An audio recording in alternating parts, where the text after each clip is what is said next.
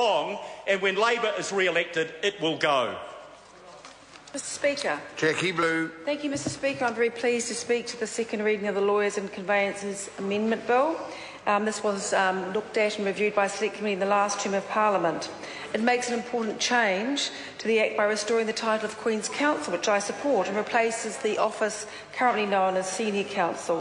And it's very interesting to know, when I read the submissions from the Bar Association, that strongly supported this change. And even the Law Society, even though it admitted its submissions were quite neutral, it made the comment that the changes that had been made by the previous government were in large policy-based and not in response to any pressing call for change. The bill will repeal that arrangement by reinstating the title of Queen's Counsel.